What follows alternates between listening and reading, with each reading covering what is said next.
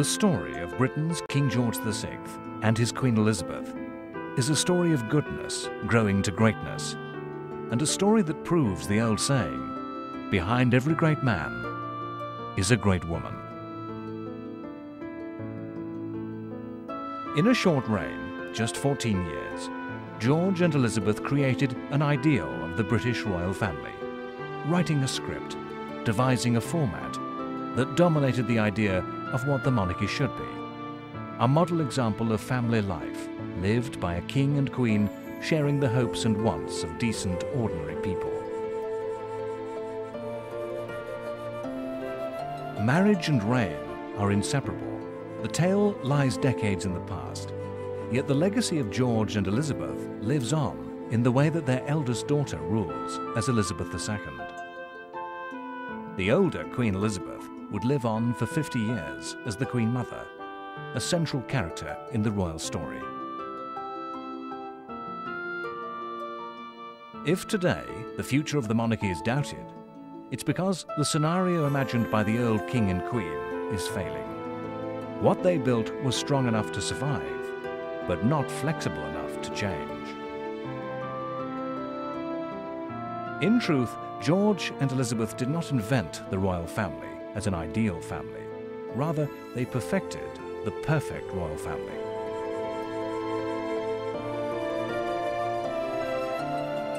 George VI's great-grandparents, Queen Victoria and her husband Prince Albert, were the very first to be sold to the British people as ordinary. Before Victoria, kings and queens might have been admired, respected and glorified, but the idea that they were an ideal of family life would not have been understood, even thought ludicrous. Even then, it was royal propaganda. Victoria and Albert had difficult times with their children, especially the eldest, who would become King Edward VII. Behind his public image, Edward VII, George VI's grandfather, was an immoral man, someone today we would call a sex addict. George VI's father, George V, while faithful to his wife, Queen Mary, was a cruel and distant parent, in modern terms, emotionally abusive. Early images of the boy who would become George VI shows him, his brothers and sister, drilled like soldiers by their father.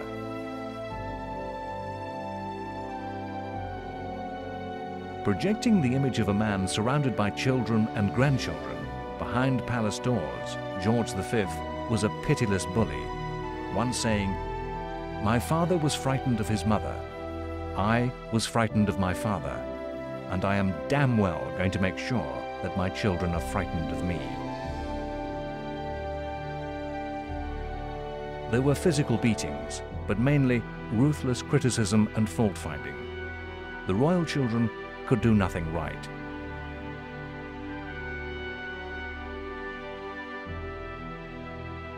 George V feared his children would be surrounded with sycophancy and was determined to compensate for such by cutting them down to size. The development of his children as emotionally stable and independent was disrupted by this lack of unconditional love, complicated further by the king's contradictory notion that despite their lack of worth, his children were not to behave like other children. A conflicting notion was ingrained into his children and carried into adulthood. They never knew exactly where they stood. But with King George VI and his Queen Elizabeth, the happy family you saw was what you really got. George and Elizabeth's story perhaps proves such a thing as destiny. George VI was born Prince Albert, Bertie to his family, the second son of George V and Queen Mary. When Prince Albert was born, few imagined he would be king. Albert's eldest brother, Edward, Prince of Wales, David to the family, was the first in line for the throne. While Edward had his own problems with his father, he had charm, confidence, and wit. He was idolized by the press and public, nicknaming him Prince Charming. Bertie got used to being second in everything, just a spare. He was nervous, highly strung, and crucified by shyness. A natural left-hander, forced to be right-handed. He had a powerful stammer, and tormented by nervous twitches and uncontrollable rages. I'm sure that we are all happy to feel that the generosity of His Majesty. Struggling with his speech, Albert was viciously taunted by George V. The public speeches the stammering prince had to make were a personal hell. Albert was, however, a natural athlete, a superb shot, and good enough tennis player to play at Wimbledon. He joined and loved the British Navy, serving in the Battle of Jutland when the fleets of Germany and Britain clashed in 1915.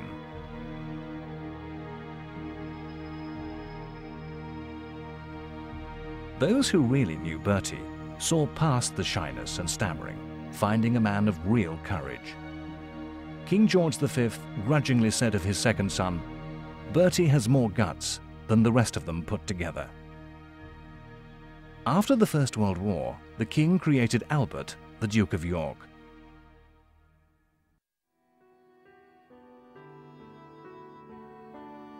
Prince Albert married Lady Elizabeth Bowes-Lyon on the 26th of April 1923.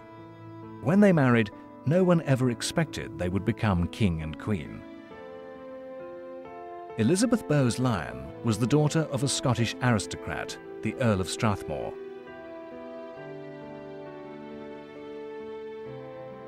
Born on the 4th of August 1900, Elizabeth enjoyed a childhood unlike her husband's, a time of happiness, fun, and a deep sense of security.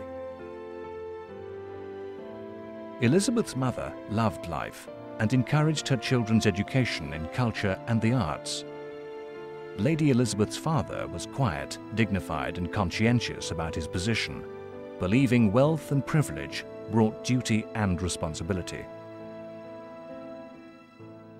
While Elizabeth's parents were devoutly religious, they were not joyless Puritans. Regular evening prayers were followed by cocktails before dinner. Elizabeth's childhood home, Glamis Castle in Scotland, was a nursing home for the wounded during the Great War, housing 1,500 soldiers. Elizabeth was just 14. Lady Elizabeth was not fashionable or a great beauty, yet men adored her. She was a petite, dark-haired, blue-eyed debutante, elegant, with a beautiful smile. She was funny, confident, with a powerful personality, an incredible flirt, yet proper at all times.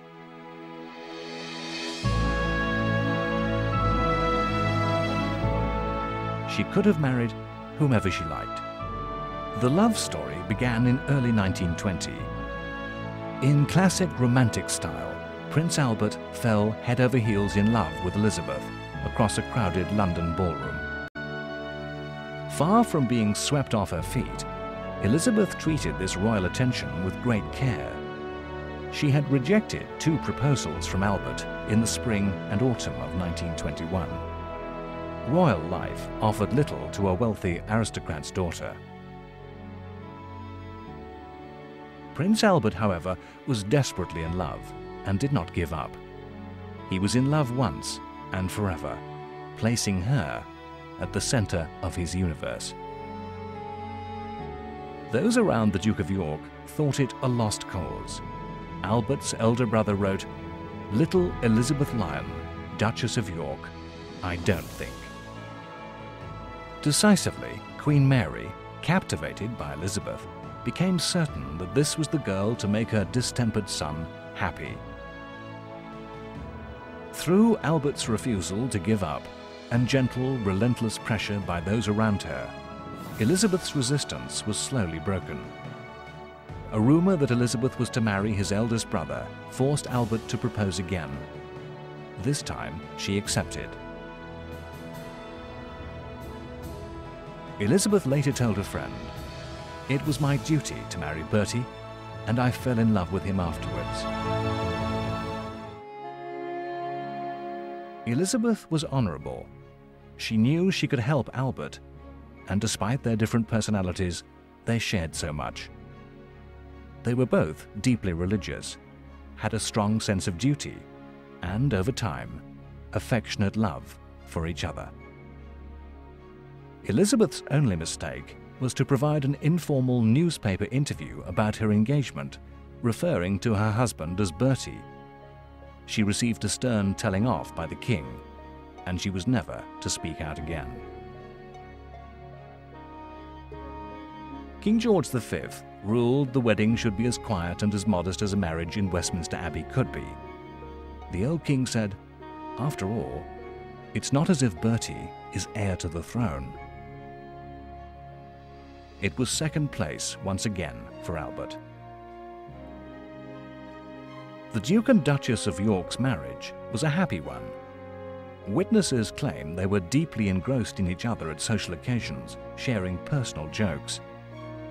Elizabeth lightened the whole royal family. George V was described as always in good temper whenever Elizabeth was around. George V, a martinet for timekeeping, forgave Elizabeth's lateness, remarking, "You are not late, my dear. We must have sat down 2 minutes early." Elizabeth and Albert brought their first child, Princess Elizabeth, into the world on the 21st of April 1926. The birth of Elizabeth Alexandra Mary was difficult, needing a caesarean section. It had been a long time since there'd been a baby in the royal family, and the birth threw the Duke and Duchess into the media spotlight for the first time. Their second child, Margaret Rose, was born at Glamis on the 21st of August 1930. Yet more difficulties meant that the Duchess could not risk a further pregnancy. There would be no more babies.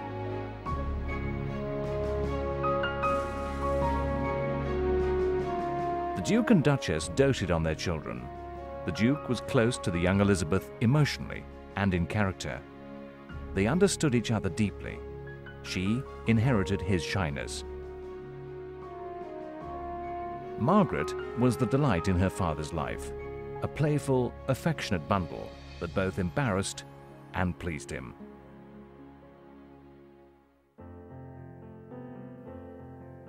The Duke and Duchess of York broke the pattern of coldness shaping the royal family's relationships, giving their children warmth and affection. That is not to say they were a normal family. The Duke and Duchess would disappear for months at a time, visiting far-flung parts of the empire. But the two princesses were brought up knowing that their parents loved them.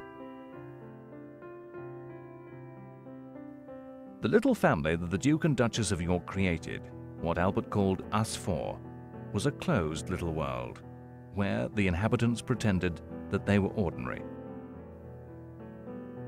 Newsreel images of the time show the Duke and Duchess with the young Elizabeth and Margaret on outings like any family. They were never ordinary. An army of staff surrounded the children. They were taught privately by a governess and cared for by nannies, rarely meeting other children. Albert became known in the 1920s and 1930s as the industrial prince, busying himself with worthy trade exhibitions and factory visits.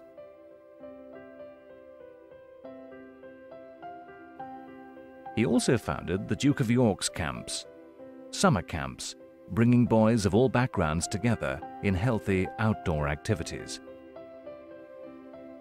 Albert, the sportsman, enjoyed the fun and games, whilst Albert, the shy man, relaxed in simple company. The camps featured community singing, in which he would enthusiastically take part. This small family could have become a sideline of history, with Elizabeth and Margaret obscure members of the royal family. Old ladies whose identity television has to explain on rare public appearances. But Prince Edward, Uncle David, would turn it all upside down.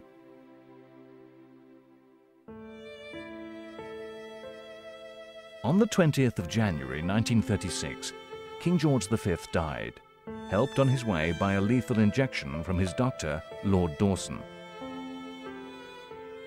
On his deathbed, the old king said of his eldest son, "After I am gone, the boy will ruin himself in 12 months." George V's bullying made Edward a man of low self-esteem. The new king was of a generation of men scarred by World War I.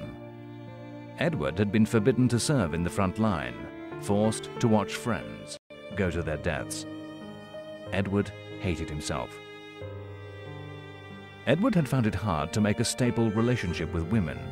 He had preferred to seduce other men's wives. Yet Britain's new king was stunningly popular. People saw a new king for a modern world.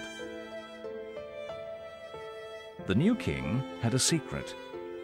He was in love with Wallis Simpson, a divorcee already separated from her second husband.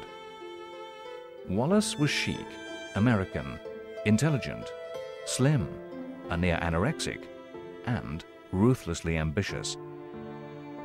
Edward was passionately in love. His low self-esteem drove him to Wallis, a woman some would call a sadistic dominatrix. She would humiliate him in company, forcing him to wait on her every whim. Edward simply could not marry Wallis. The monarch is head of the Church of England, which forbids the divorced to remarry. The royal family and the British establishment saw it as the king's duty to put the crown before his passionate private life. Edward VIII repeatedly broke the rules. He interfered in politics, and it is a dark secret of royal history that he was probably a Nazi sympathizer.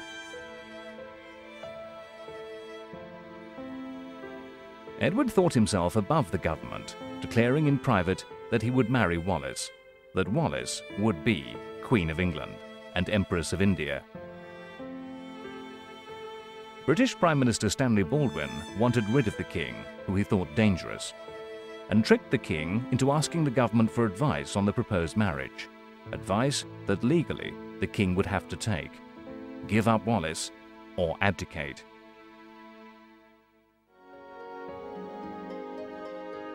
It was a time of great emotional turmoil for Albert and Elizabeth. Albert was paralyzed with fear of being king, of being in the public eye, having to get important things right all the time.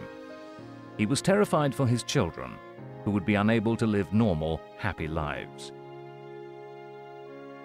Characteristically, Albert was unable to express his feelings. In a letter to his brother, Albert took an assuring tone, stating that he knew that whatever Edward would decide to do would be in the best interests of his country and empire. Revealingly, Elizabeth also wrote to the king, pleading with her brother-in-law, "Darling David, you have no idea how hard it has been for Albert lately. I know he is fonder of you than anybody else. I am terrified for him. So do help him, and for God's sake, don't tell him I have written." Despite the royal family's desperate pleas for Edward to see reason and save Albert and Elizabeth, Edward VIII chose the woman he loved and abdicated.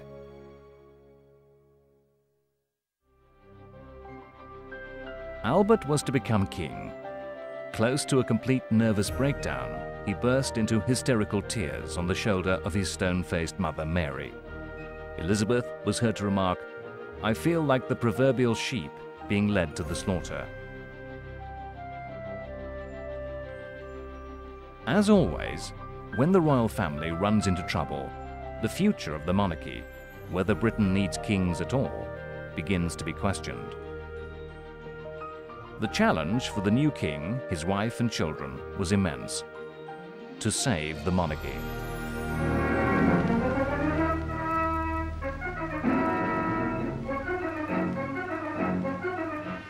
The day and the hour, and almost king's weather for the great occasion. The rain of the previous day, King George VI's coronation took place on the 12th of May 1937. It was a propaganda set piece. Although the country was in the depth of economic depression, no expense was spared to save the monarchy and erase Edward VIII from memory.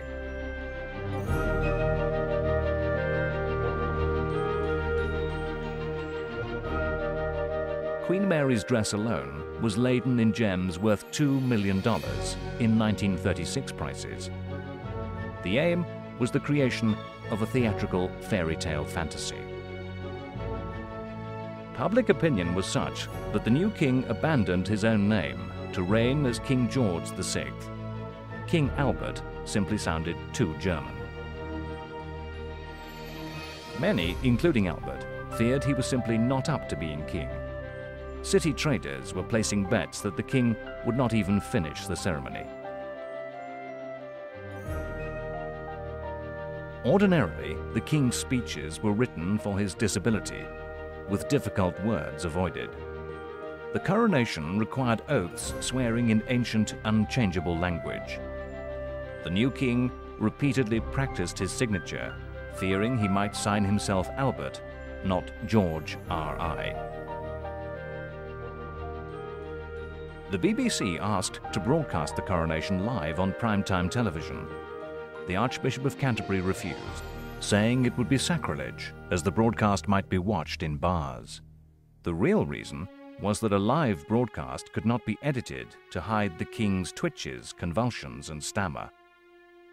The ceremony did not go entirely smoothly. Words of the speeches, carefully structured by the king's speech therapist, were covered over by fingers of officials holding prompt cards. A marker used to make sure the crown was placed the right way round had been removed. The Archbishop of Canterbury was so unwell that a doctor stood by with a hidden syringe of amphetamine to make sure the primate finished the ceremony.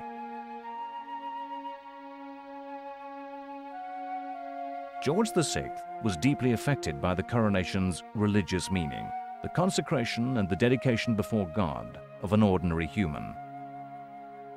It is a measure of the courage, the guts, his father noted, that the new king got through it successfully.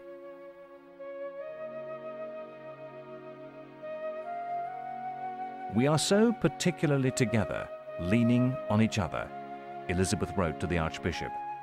"We are not afraid. I feel that God has enabled us to face the situation calmly." But behind the scenes, a family feud was spiraling out of control between the two brothers. George was forced to talk with his older brother via the long-distance telephones of the 1930s. Technical inadequacy and David's tendency to talk at his brother, alongside George's inability to respond quickly, placed a great strain upon their relationship. The result was, Bertie simply chose to put an end to seemingly pointless conversations.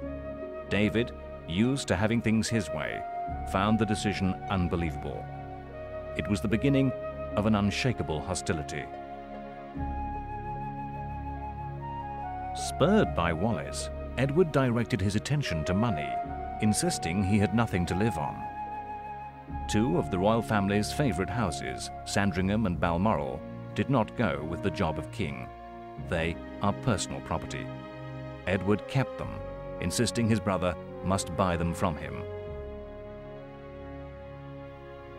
Edward lied.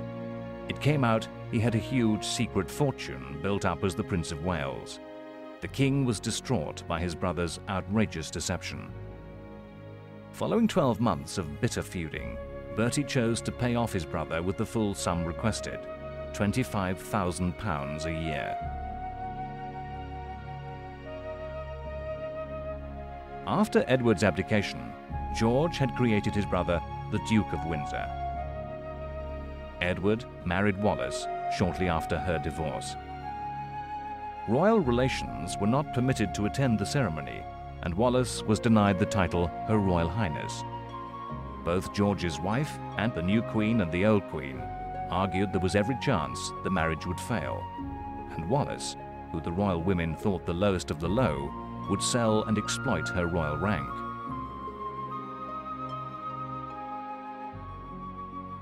The effect on the king's brother, unable to provide the honor and dignity for his new wife that she so craved and that he felt she deserved, was overwhelming anger and resentment.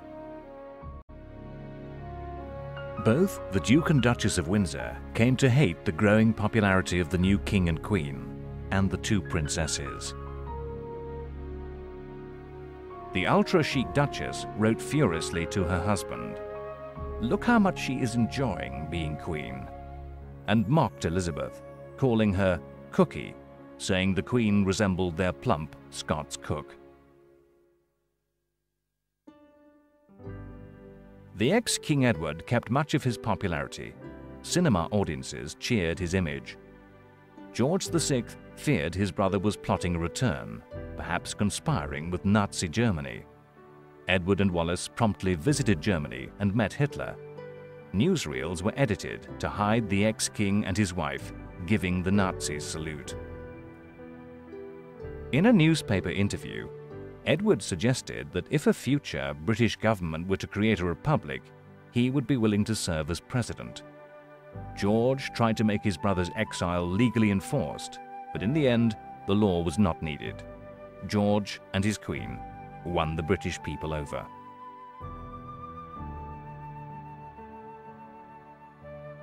Before the coronation, the Duke of York had stood out in his ordinariness.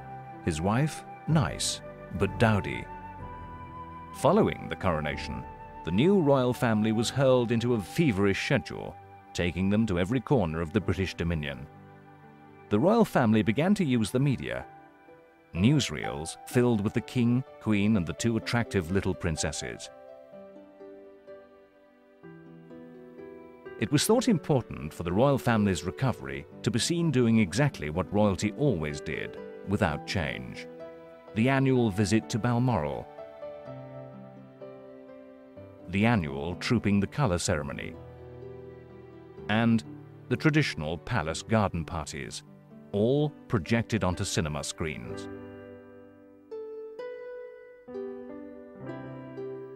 And always, they included the two children, symbols of continuity of the monarchy and the normality of their family life. Queen Elizabeth gave tremendous strength to George VI to overcome his shyness, and he grew as king.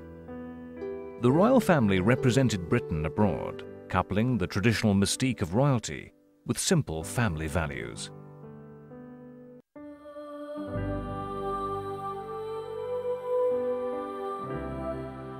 It began to be treated more as a show, a drama, in which the characters appeared in costume. Elizabeth simply did not have the figure or the instinct for the fashions of the late 1930s, so she invented her own unique style, wearing fairy tale dresses especially designed for her part as queen.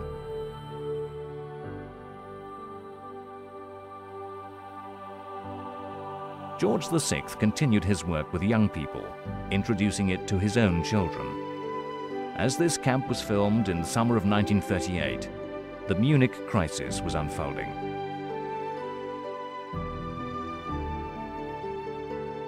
Like most Britons, George and Elizabeth supported Prime Minister Neville Chamberlain's policy of appeasement, giving Hitler what he wanted to avoid a new European war. The King's own diary recalled a time when he was young in the Royal Navy, cheering the declaration of war with Germany. Now, he wrote, "We were not prepared for what we found a modern war really was. Those of us who had been through the Great War never wanted another." The King opposed and feared Winston Churchill, thought by nearly everyone a near madman who would bring war. The King honored Chamberlain, inviting the Prime Minister onto the Buckingham Palace balcony to celebrate the infamous deal with Hitler that gave the dictator Czechoslovakia but promised peace in our time. It was the first time a British Premier had stood there, and only one since, Winston Churchill. The little royal family and the love story of the King and Queen were part of what the British people wanted and needed, a blanket to wrap against the world. Queen Elizabeth may have been a privileged aristocrat, but could relate to ordinary people. Before the cameras, the Queen visited the poorest parts of London, leaving them feeling the Queen knew and cared. It was an ability compared in later years with that of Diana Spencer.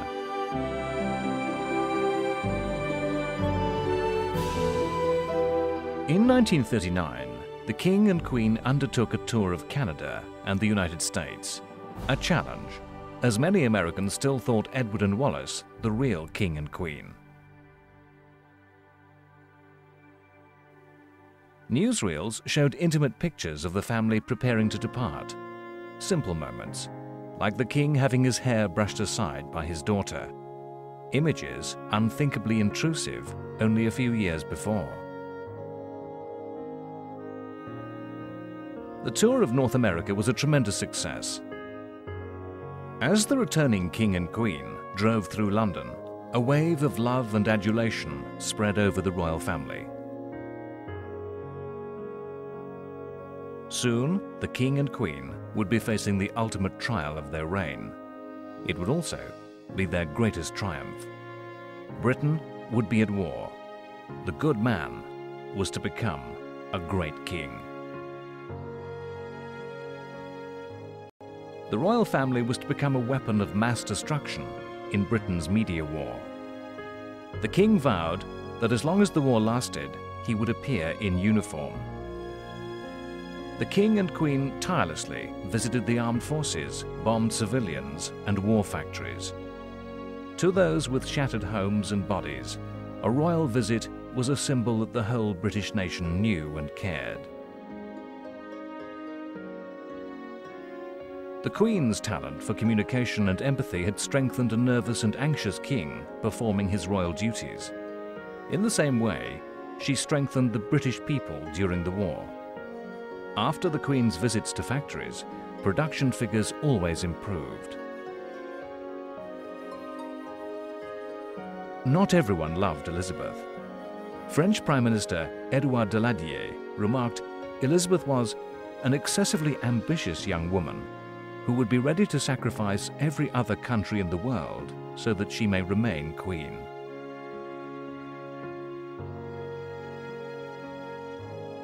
On Christmas Day, 1939, George delivered the most memorable broadcast of his reign. He borrowed the words from an obscure poem, standing for what George and Elizabeth meant to the British fighting for their way of life. I said to the man who stood at the gate of the year, give me a light that I may tread safely into the unknown. And he replied, go out into the darkness and put your hand into the hand of God. The royal family lived on the same restricted rations as everyone else. Bathtubs were marked with depth lines to limit water use. Palaces were stripped of their grand finery. They became dark and icy. Heating and lighting was limited. Royal parklands were ploughed as the king played his part digging for victory as Britain tried to feed itself.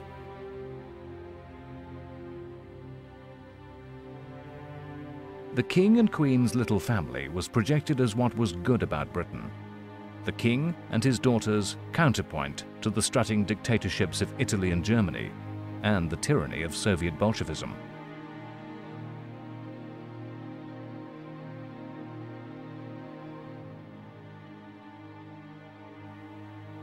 Many British children were evacuated to safety away from air attack. There was talk of sending Elizabeth and Margaret to Canada. But the Queen publicly demonstrated the love and dedication of the king for his people by stating, "The children will not go without me. I will not leave without the king. The king will stay, come what may." When visiting a bomb site, someone called out above the crowd, "Thank God for a good king." to which he replied, "Thank God for a good people." There were deliberate attempts by German forces to assassinate the king. The king was of the opinion that the bombing of Buckingham Palace was the work of a German relative in the Nazi Air Force. The Queen looked at the event differently, producing what today would be called a soundbite. "At least I can now look the East End in the face." The King and Queen also feared a kidnapping attempt by Nazi special forces.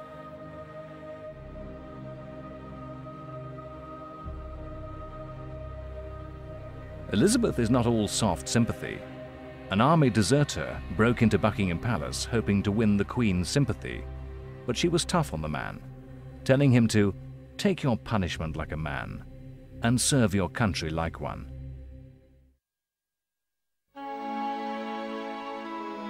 Britain's Prime Minister meets the sovereign every week. Churchill knew terrible truths about the war, knowledge he could share with no one except the King. One of George VI's greatest wartime services was to be Churchill's confessor, sharing the burden of terrible, fearsome secrets. The King knew when Nazi U-boats were starving Britain to the edge of submission. He knew that Allied lives were being sacrificed to hide the breaking of secret German codes, how many RAF planes were really shot down during the Battle of Britain, about the Holocaust, and the King knew about the atomic bomb.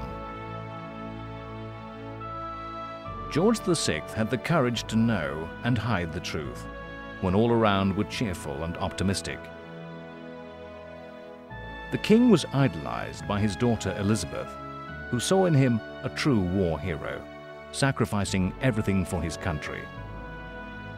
To understand the relationship between George and his eldest daughter is to understand how the princess would in time do her own duty and judge her own children.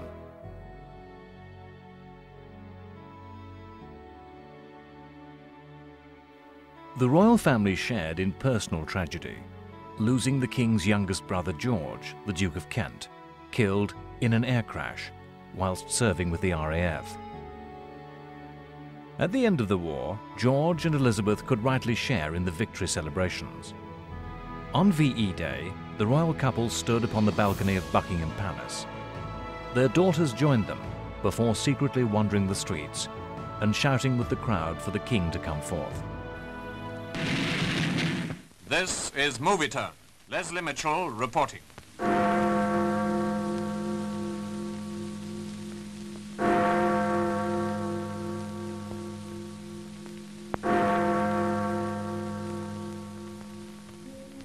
Yesterday morning at 2:41 a.m.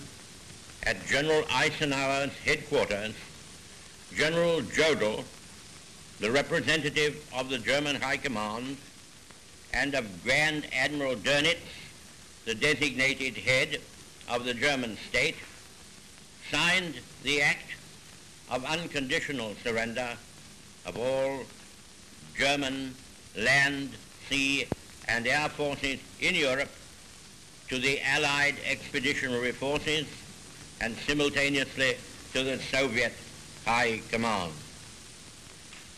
Hostilities will end officially at 1 minute after midnight tonight, Tuesday, the 8th of May.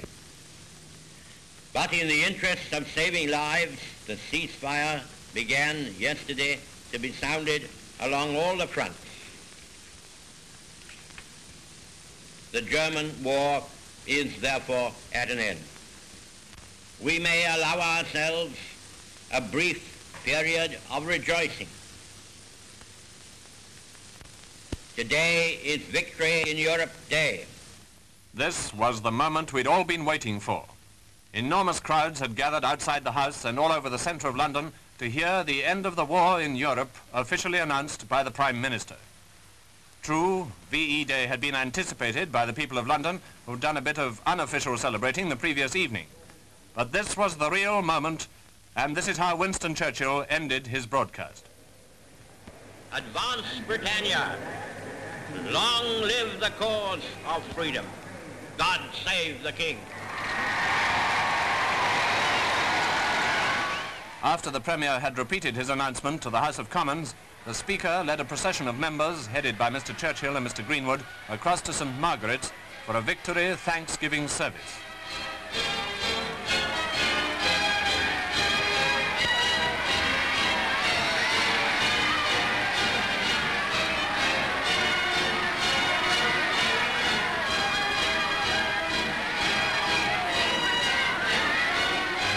Meanwhile, of course, Londoners had begun their non-stop two-day celebration. The end of the German war had come 11 months after the landings in Normandy. V-Day came less than a year after D-Day. But it was the end of nearly 6 years of war in Europe. No wonder people went a bit crazy. And this was it in the West End. All over the capital, as indeed in towns and cities throughout the country, it was the same story. This was it in Lambeth Walk.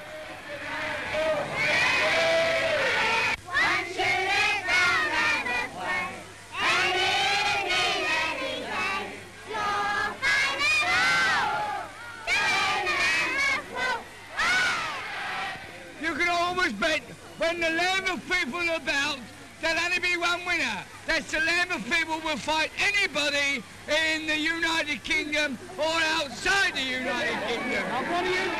Almost right up to the end, London and southern England had been under fire. London certainly had as much right as anywhere to celebrate victory, and London certainly did.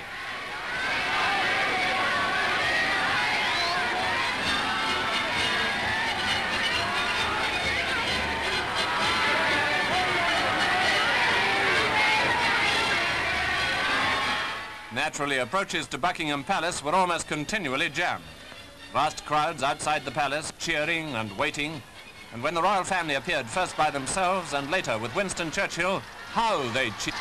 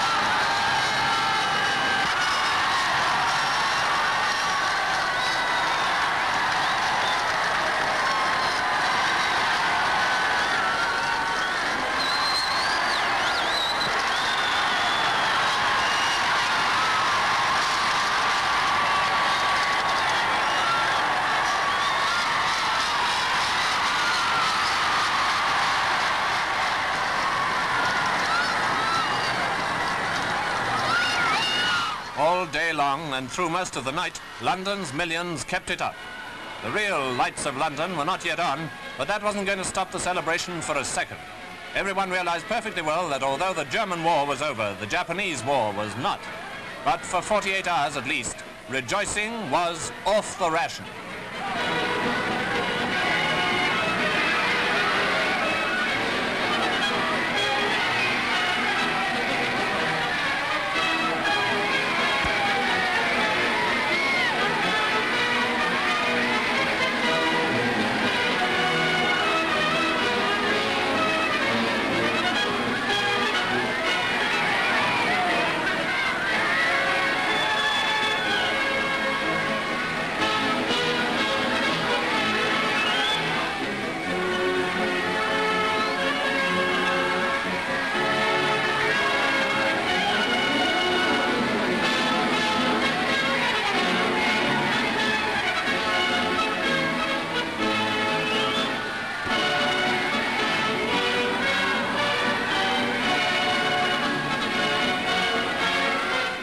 through the day, the King and Queen had answered call after call, so it was again at night.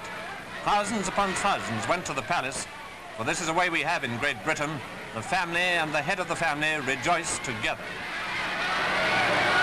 It was at 9 o'clock on VE Day that the King had broadcast his message to the people of Britain, the British Empire, and the Commonwealth of Nations. Today, we give thanks to God for a great deliverance. Speaking from our empire's oldest capital city, war battered, but never for one moment daunted or dismayed, Germany,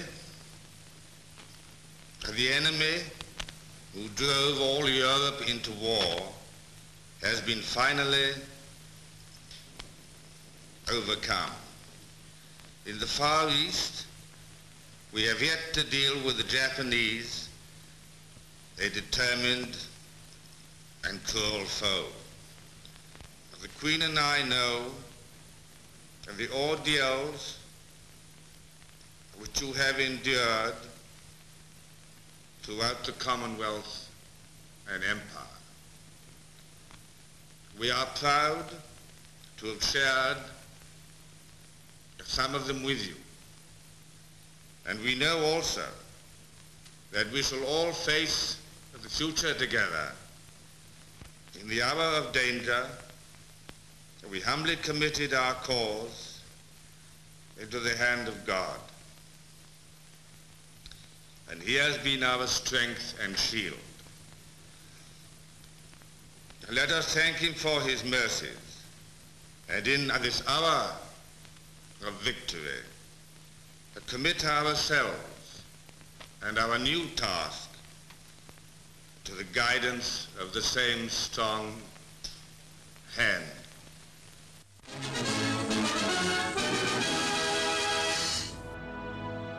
Triumph hid the truth. The world was changing, and Britain no longer the country and empire of 1939. George and Elizabeth were to be the last King Emperor and Queen Empress. The jewel in the imperial crown, India, was to become independent in 1947, ripping the heart out of the British Empire. With India gone, the rest would soon follow. George regretted the loss of his imperial title.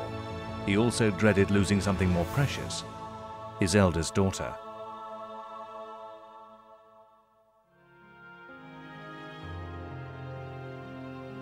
Elizabeth first met the man who would become her husband, Prince Philip of Greece, in 1939. She was just 13. Princess Elizabeth had fallen in love once and forever. Writing to Philip throughout the war, making her feel grown up to have a boy in uniform to worry about. The king has been called an overprotective father. His relationship with Elizabeth and Margaret falls into a pattern. Children who lack secure and loving relationships with their parents develop over-possessive relationships with their own children. But many men will know the king simply found it hard to believe his daughter could fall so conclusively in love with the first man she really met. Both king and queen wanted Elizabeth to make a happy marriage, but the choices were limited. The king believed his daughter must marry a man of royal rank. By law, Elizabeth could not marry a Catholic. Most available Protestant princes were Germans. In the end, the simple fact that his daughter was crazily in love with Philip made up the king's mind. Philip proposed in 1946, but the king forbade making the engagement public until a year later, wanting his family to be together one last time on a tour of South Africa in 1947. Those thinking the British royal family is not a political force have too simple an idea.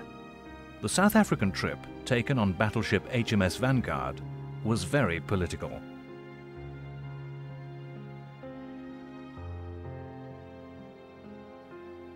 South Africa was a divided, self-governing dominion of the British Empire. White South Africans of Dutch descent Afrikaners, hated the British connection after the Boer Wars at the start of the 20th century, forcing them into the British Empire. White South Africans of British ancestry saw themselves as part of British civilization. The British ruled with paternal racism, believing they were looking after what were thought the simple native peoples, but still acknowledged basic human rights. The empire aimed to bring non-white people to some national adulthood. Afrikaners saw a different world, believing themselves chosen by God to rule, and saw black Africans as subhuman. The king's visit was lending support to the existing government of Jan Smuts, who, though an Afrikaner, led an alliance between British and Dutch communities. A new hard-line Afrikaner movement, the National Party, was threatening to bring a new order. The trip was also intended to give the king a holiday. The war had drained him of his strength, but it was to be no easy break in the sun.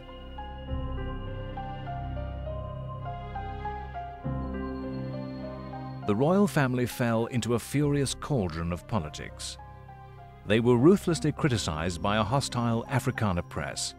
The king was openly mocked when speaking the Dutch Afrikaans language in a gesture of reconciliation.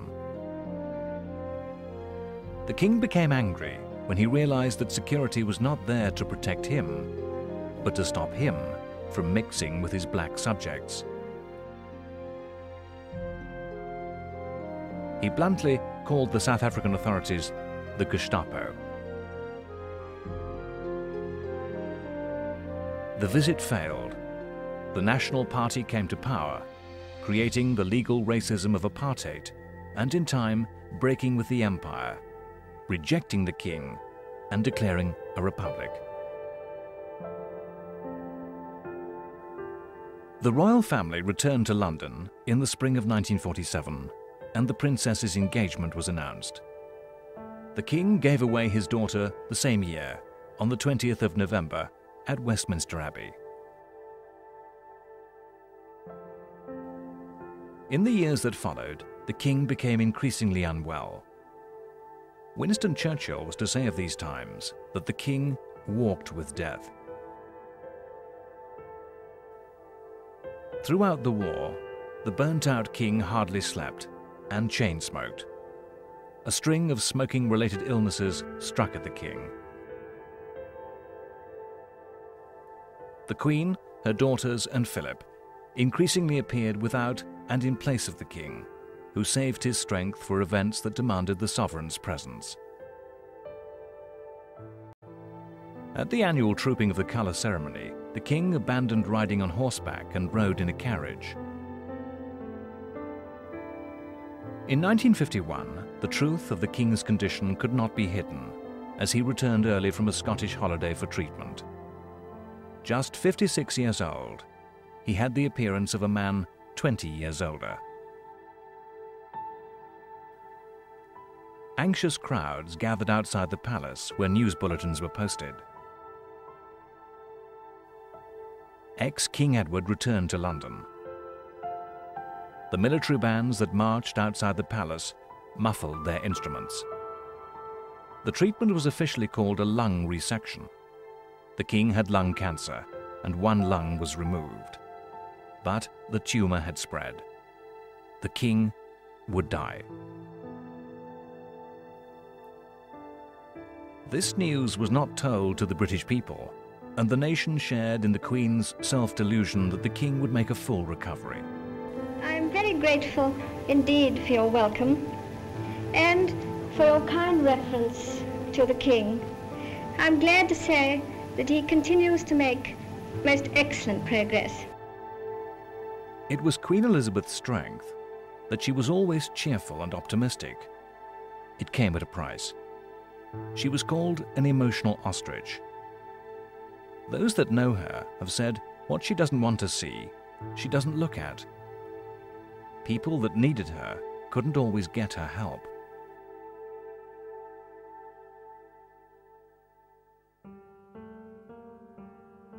When Princess Elizabeth and Philip took the place of the King and Queen on a tour of Canada in 1951, they travelled with black mourning clothes and the papers needed for her to be declared Queen. It is possible to see the seriousness on this trip that made George VI's daughter a target of criticism for not smiling enough. But this young woman knows her father is dying.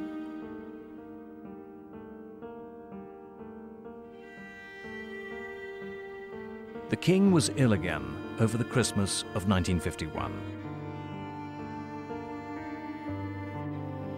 In the new year of 1952, the king was to tour East Africa, Australia, and New Zealand. Elizabeth and Philip went in his stead. On the 31st of January 1952, they flew to Kenya. Those who knew the king said they had never seen the king so distressed at their parting.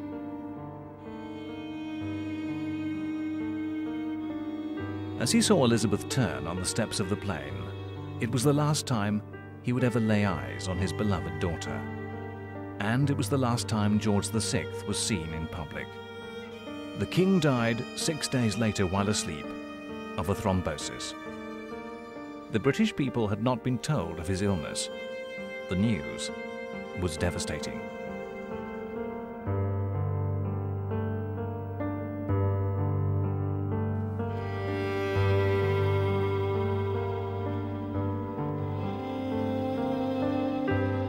The king died too young, before his time, adored by his two great passions in life, his family and the British people.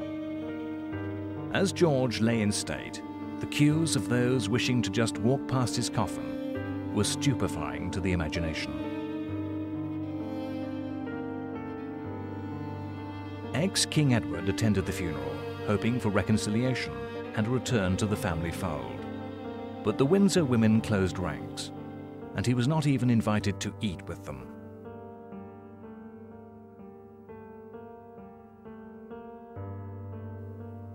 Edward spoke with his mother, Queen Mary, and his brother's widow, now titled Queen Elizabeth, the Queen Mother. He wrote to Wallace that while there was sugar on the surface, there was granite underneath. George VI's wife would never forgive Edward and Wallace for destroying her family life, both forcing her husband onto the throne and into an early grave. The model of royalty, the leadership that George and Elizabeth gave the British people, took Britain through the darkest times of history. In George and Elizabeth for a short time, the public image of the monarchy met reality and created a royal family that was what Britain wanted and Britain needed.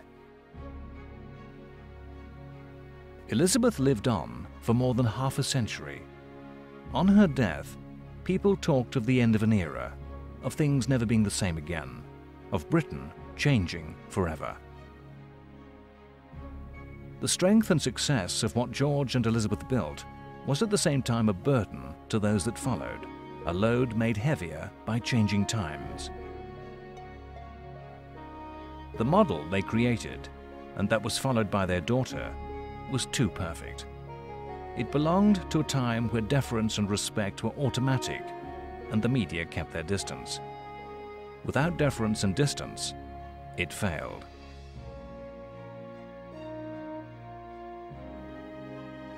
How George and Elizabeth in old age would have met the challenges of the 1960s and 70s and those of the 1980s, when the model of royal family life disintegrated into chaos, is pure speculation.